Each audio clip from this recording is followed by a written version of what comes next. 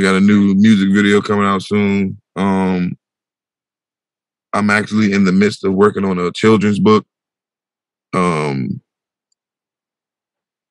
actually am planning on a 2 to 3 day tour down there in Atlanta sometime next month. So yeah, that's what I got lined up. Now, what's your children's book gonna be about? Or you want to leave it a surprise? Well, it's you. So, you know, I mean, I can always talk to you, man. So, just because I'm already significantly, you know what I'm saying, much in the process of getting it done.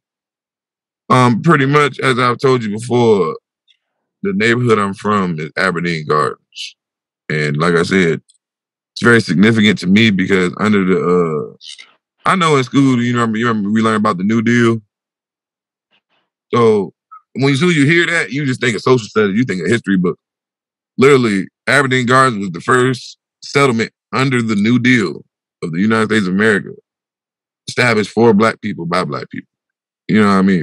Literally for us by us. Literally the original FUBU, nigga. You know what I mean? So it's like, I feel as if a lot of people don't realize that, how close a lot of people around here, or even those not even from across the water, a lot of people that may come over here that don't know that and wouldn't know the significance of that. You know what I mean?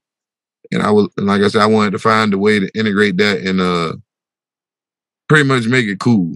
You know what I'm saying? Pretty much make learning cool type shit. So me and a friend of mine, my boy Rob, he had did a cover art for me.